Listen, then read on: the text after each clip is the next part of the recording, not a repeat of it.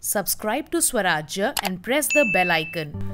The ongoing wave of COVID-19 should peak by the end of this month and the numbers will start going down in February, said Professor of Mathematics and Computer Science at IIT Kanpur, Manindra Agrawal.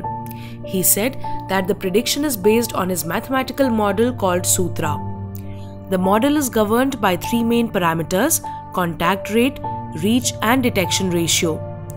The model is able to estimate values of these parameters from daily new cases time series. When asked about the uniformity in numbers rising and dipping across the state, Professor Manindra Agrawal said that there will be no uniformity in these numbers. He also said that to a large extent, the current wave is caused by loss of immunity against the Omicron variant. And he added that in the previous waves, the immunity loss was lesser comparatively.